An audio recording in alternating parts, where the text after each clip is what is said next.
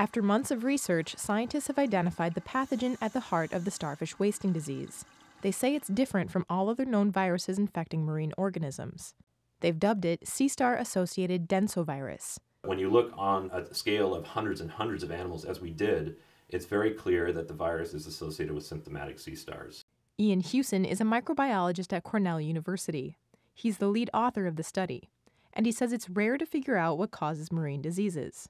In every drop of seawater, there's 10 million viruses that basically we've had to sort through to try and find the virus that is responsible for this disease. Researchers collected tissue samples and analyzed them for all possible pathogens. Once they had identified the leading candidate, they tested it by injecting the densovirus into healthy starfish in an aquarium. Then they watched to see if the disease took hold. When we inoculated them, they died within about a week to 14 days, whereas controls, which had received sort of viruses that had been destroyed by heat, did not become sick. They remained healthy for weeks. What's strange, Hewson says, is that West Coast starfish have been living with the virus for decades.